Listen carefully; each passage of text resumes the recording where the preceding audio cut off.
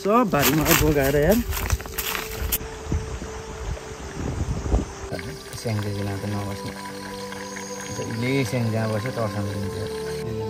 एउटा त खोला तर्दैन होला तर्छ कि नतर्नु रन्का बुढे रन्का हाँसे हाल्दियो बोकेर मारेको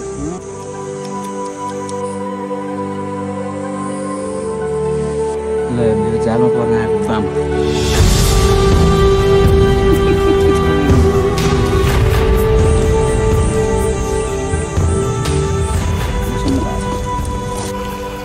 आजको मान्छे यति साथी हो धेरै समयपछि फिसिङ आएको क्याम्प फायर फिसिङ आएको दाजुभाइ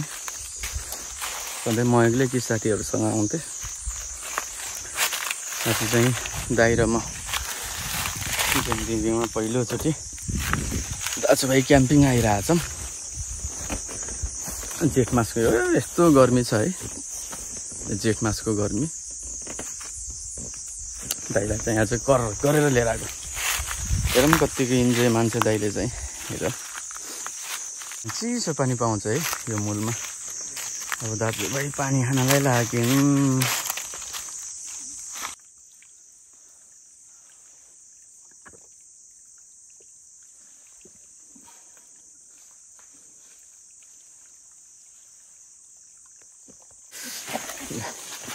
धेरै क्याम्प फायर आइयो धेरै फिसिङ आयो तर आज जिन्दगीमा पहिलोचोटि दाजुभाइ आइएछ है साथी हो यता हेर त जुम्ल्या उस्ता उस्तै छैनौँ त तिर्खाले मर्न लागिसकेको जुम्ल्या हेर्ने एकछिन पख पहिला बाँचौँ अनि त्यसपछि बल्ल तेरो भलग हुन्छ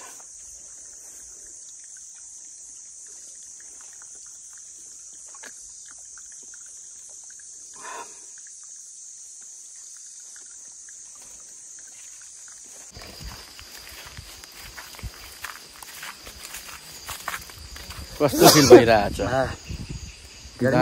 दामी देखिस त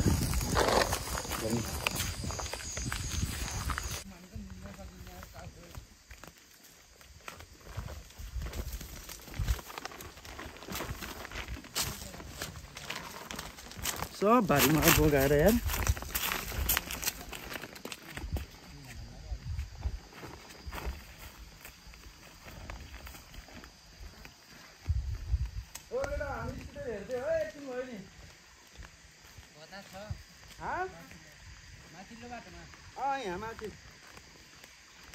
बल्ल 11 बजे आएको दिनभरि राख्दा बनाउन सक्छ साथी हो है त्यसरी डल्लै सही प्लास्टिकमा ऱ्यापिङ गरेर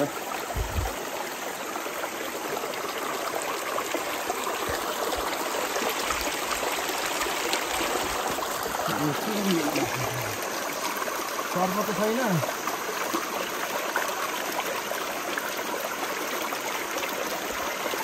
सर्पले लुसेर बस्दाखेरि अहिले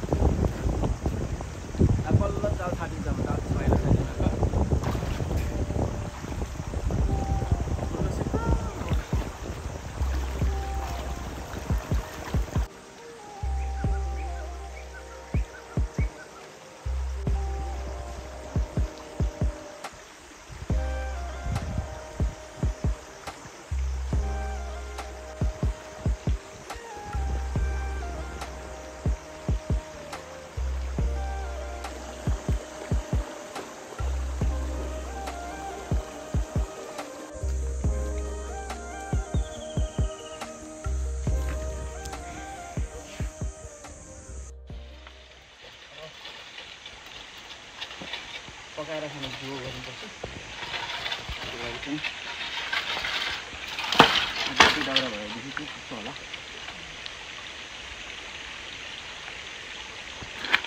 हाँसे हाल्दियो पिट बोकेर मारेको भित्र दुई हेर जाला हानिराखेको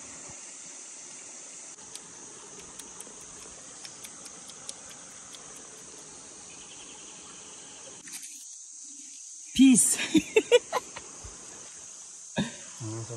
उयो एउटा छ उता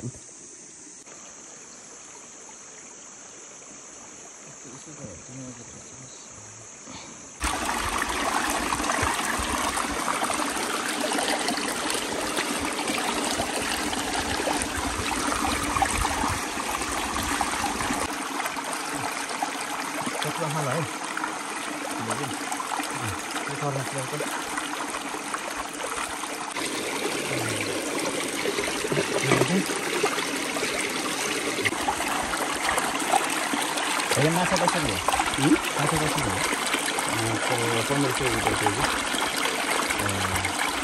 कति केजी हो? यो यसरी चाहिँ हामी किनेर ल्याएको माछा पनि यसरी बनाइदिनुहुन्छ? 100 रुपियाँ चार्ज लाग्छ। फेरि पैसा होला होइन यो माछा बनाउनु? होइन म आफूले रोजेको 50-60 ए गजब छ त ल माछा माऱ्यो बेसी बडो राम्रो बनाउँछ माछा त। दिदीको त्यो भैयाहरूको पसलमा सिकेको होला होइन युट्युबहरू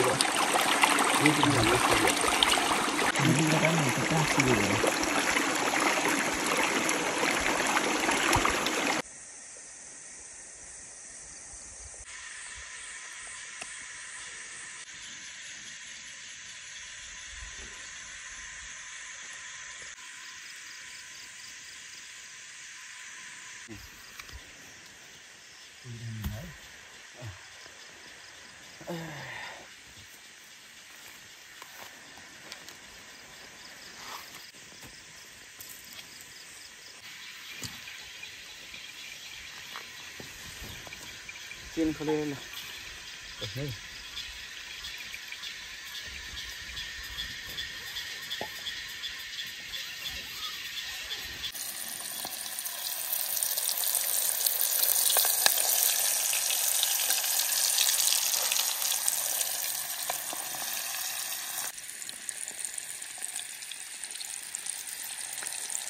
अलि रातो बनाउनु पर्छ होला रातो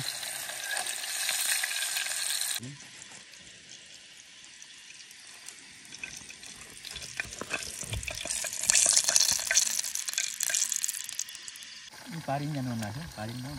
स्याङ चाहिँ त नबस्नु जहिले स्याङ जहाँ बस्यो तर्साम दिन्छ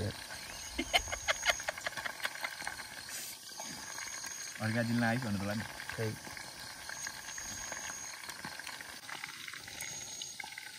धनियाँ चाहिँ पाइएन पाएन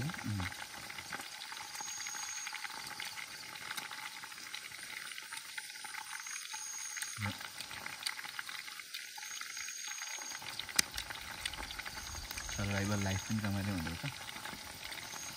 त्यही गर्दा म आइरहेको छु दिमाग यहाँ गयो कि खोलामा दौडिनु अहिले डर लाग्छ नत्र आउनुहुन्छ पसल ससल बेचेर आउनु पर्ला म त तातो पानीतिर जान्छु होला हौ 2-4 दिन घुम्नु जान्छु कि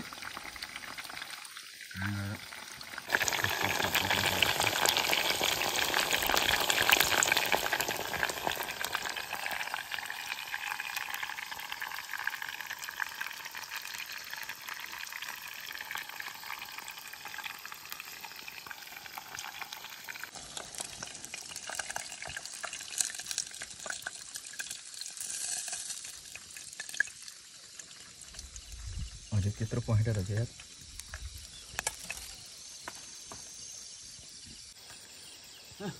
हेर न त्यो गाँस हो त्यही त गाँस रहेछ त दिउँसो यता आउँछ बिहान यता आउँछ बेलुका भएछ त्यस्तै जान्छ यो बेला त खोला तर्दैन होला हौ तर्छ के को नतर्ने हो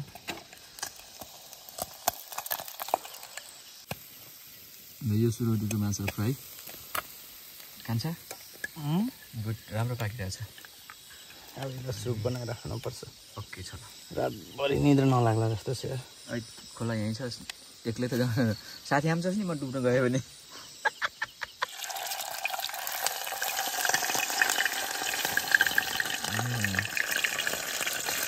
ठिक छ अब माछा त्यति रहेछ त्यति फ्राई गरेपछि चाउचाउ बनाएर खानुपर्छ है बल्ल त 9 बज्दैछ ओ भान्से के पाक्दैछ भन्छ chow chow ramen ramen ramen ramen Rambahadur पाक्दैछ Rambahadur ramen ramen हो ल मेरो यो के भन्छ सुरौदीको बनाउँदैछ अब चट्ट करेन्ट चाउचाउ ल्याममा खाइन्छ करेन्ट चाउचाउ म क्याम्पिङ आउँदाखेरि कहिले नछुनु भयो करेन्ट चाउचाउ एक्लै खान्थेस् त दुईटा अनि फेरि आज फेरि के अरे दुईजनाले दुईटा खाम भन्छस् फेरि तीनटा खान्थे तीनटा दुईटा हो र देख्न त नि यत्रो यही खाएर सकेको छैन यो खाएर सकेको छैन अनि मलाई चाहिँ अलिक धेरै लेखेर त जेसै गरे म त खान्न गर्ने अनि आज त अनि अलि मजाले पकाइदिएको फुस्रो बस्ने कि यस्तो चिल्लो टल्कियो नि त होइन यस्तो नटल्किने कि त्यो कम पकायो भने ठिक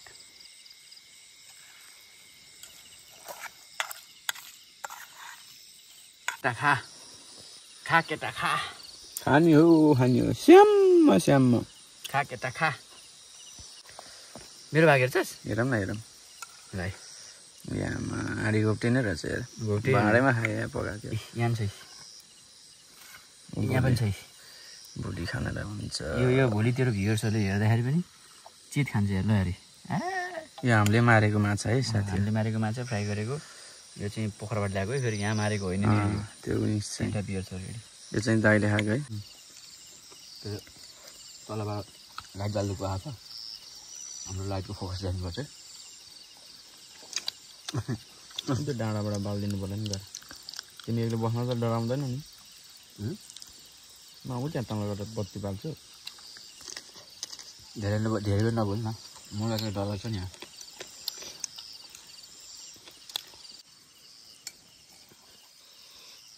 कान्छ हेर त अंडे अन्नु त यार अंडे अन्ने यार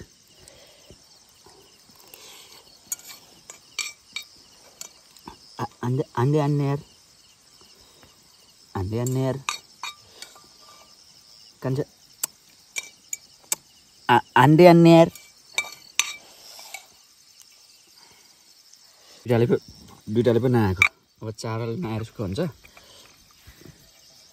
ल दुईटालाई नटेरे होइन ल नटेरेर हुन्छ अच्छा तै पनि आन्दै आन्ने यार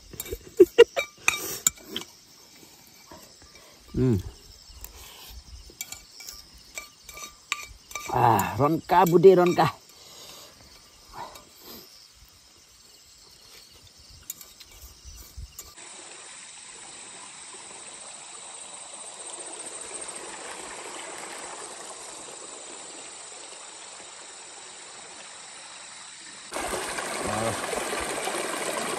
पानी खाने भाँडो चाहिँ कम भयो रौसी खाएपछि राति डिहाइड्रेसन हुनसक्छ यो रौसी काट्नको लागि चाहिँ यही रौसीको भाँडो प्रयोग गरेर पानीको जो गर्नुपर्छ हेर कान्छ निस्कन्छ ठुक्कै ल हलो 500 ml 2 लिटर पानी 2 बोतल बराबर हो होइन यति लैजाउँ कि भने फ्रेस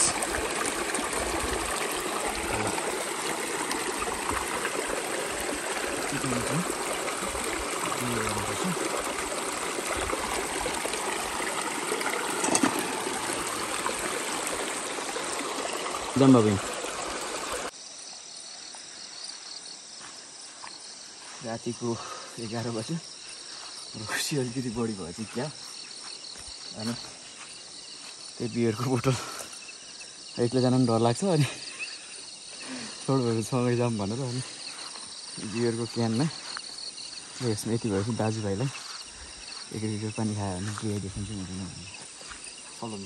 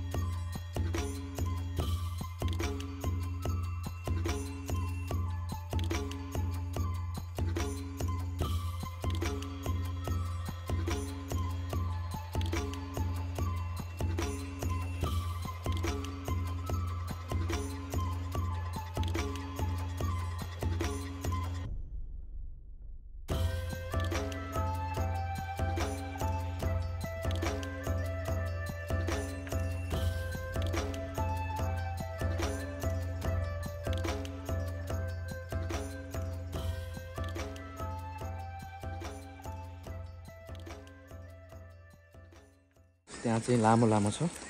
बामकिरी नौ सर्प सुरौदीको फेमस बाम हैरान बनाउँछ यसले यस्तो माछा परेको यहाँ पनि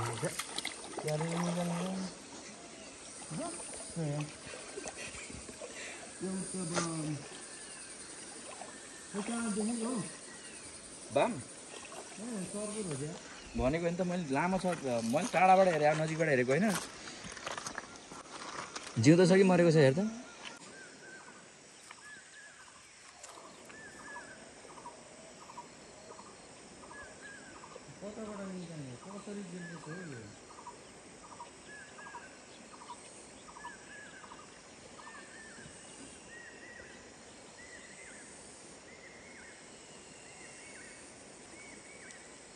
अहिलेसम्म यसलाई बाम भनेर बसिरहेको थियो बाम हो त्यो त कहाँ देख्छ सर्प रे मलाई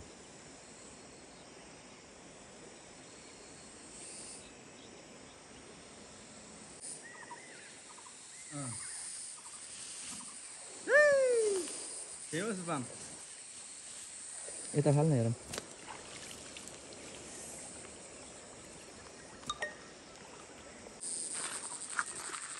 बेलैमाथि त्यो नपऱ्यो भए त अलि माछा पर्ने रहेछ नि त अनि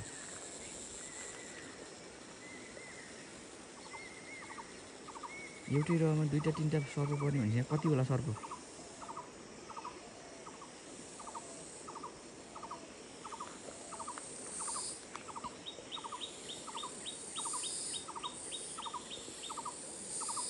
ल यो जालमा पर्न आएको बाम एउटा दुईटा तिनटा चारवटा पाँचवटा ए बाम भन्ने होला स्न्याक हो सर्प हो सर्प माछा मात्रै होइन सर्प पनि निकाल्छ यही हो सर्प निकाल्ने चाहिँ एउटै जालमा पाँचवटा सर्प कहिले निकालिसक्नु यो माछा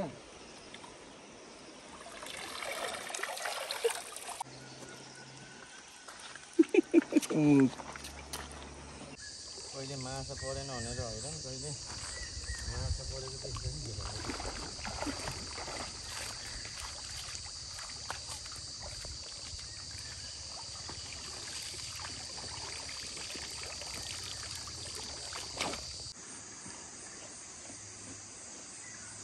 माछा है यो उही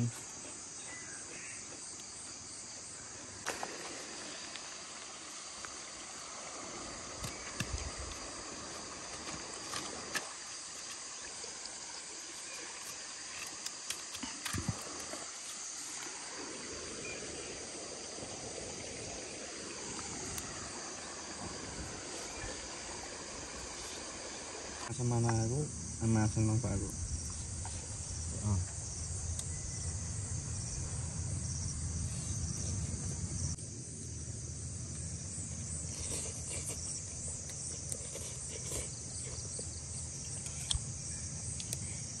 पकाएको रहेछ तातो भयो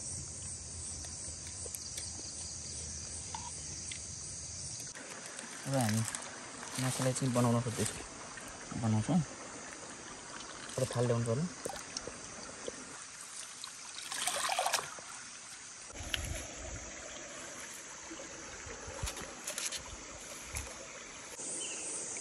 घाम पो आइसकेको यहाँ पनि अलिकति नआउला भनेको त घाम आइसक्यो पाँचौँ जाल हो अझै दुईटा जाल छ ज्यामा दुध यति बेला 11 भइसक्यो अब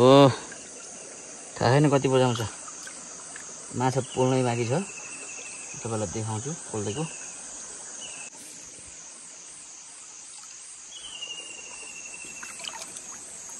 कान्छ यो केले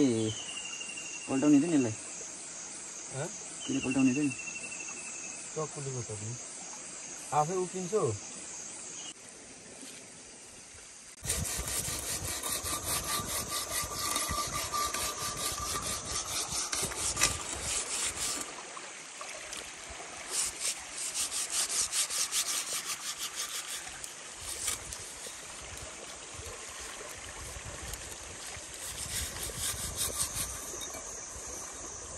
माछा चाहिँ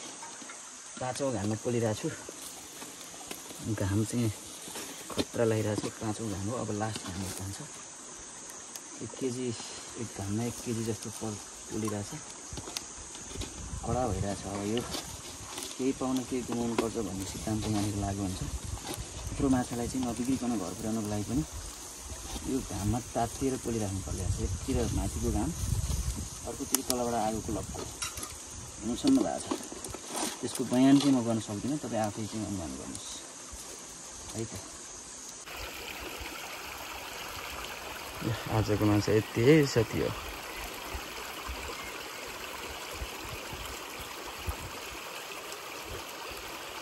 भोकले हिँड्न सकिया छैन, बाटो पनि त्यस्तै छ। आजको लागि यति नै। 5वटा करेन्ट चल्छौमा। अब अर्को भ्लगमा भेटौँला है त। By by. अब नेक्स्ट भ्लगमा भेटौँला साथी। By by.